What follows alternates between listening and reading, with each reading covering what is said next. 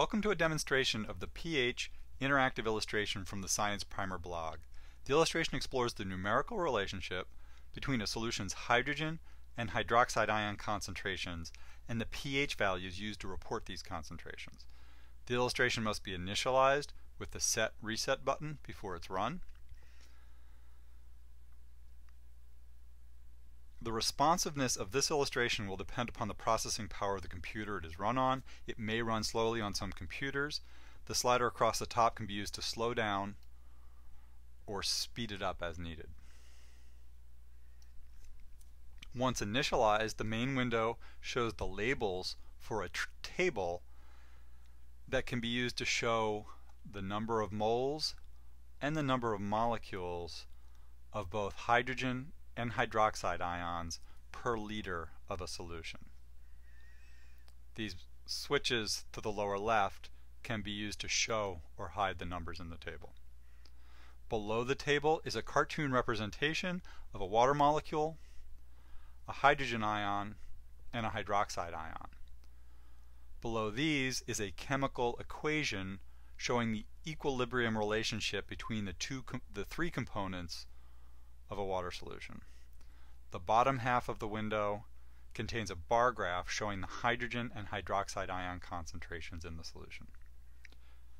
To respond to user input, the illustration must be running, and once running, the buttons below the run button can be used to add hydrogen or hydroxide ions to the solution.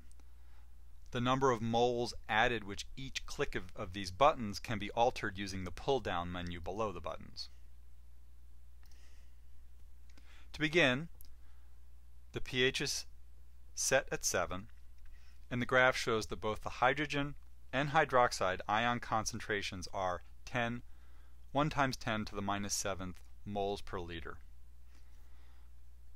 The amount that will be added by clicking the buttons is 1 times 10 to the minus 7 moles.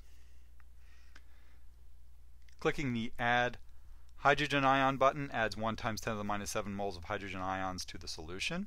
Given a starting concentration of 1 times 10 to the minus 7, this addition will double the concentration to 2 times 10 to the minus 7 moles per liter. The cartoon representation demonstrates that some of the added hydrogen ions combine with hydroxide to form water. This interaction between the hydrogen and hydroxide ions is what causes hydroxide ion concentrations to go down as hydrogen ion concentrations go up.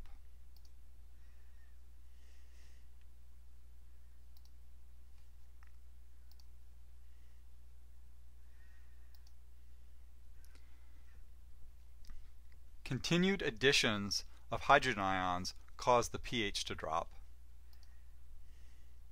And the graph shows an increase in hydrogen ion concentration and a decrease in hydroxide ions. However, each new addition will lower the pH less than the previous one, because as the hydrogen ion concentration increases, the new ions added represent a smaller portion of the total amount already present. Only the first addition doubled the concentration. After 9 additions of 1 times 10 to the minus 7 moles of hydroxide ions, the hydroxide ion concentration has increased tenfold to 1 times 10 to the minus 6th, and the pH has gone down by 1 unit. As pH goes down further, the number of moles added per click needs to be changed in order to get a significant change in pH. If we change it to 1 times 10 to the minus 4, you'll see that the pH and the graph will change dramatically with that addition.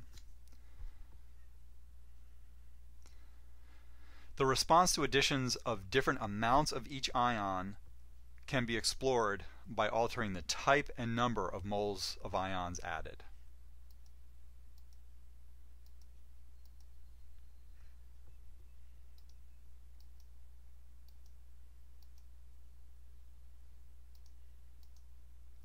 This completes the demonstration. Thank you for watching and enjoy the illustration.